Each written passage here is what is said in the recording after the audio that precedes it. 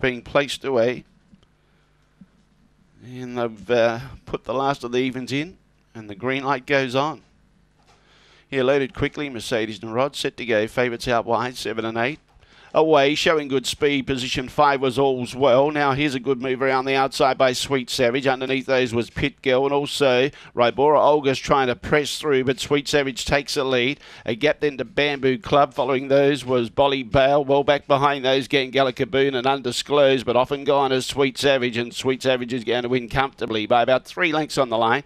Second, Rybora Olga in front of All's Well, and then Pit Girl got the home for 4th.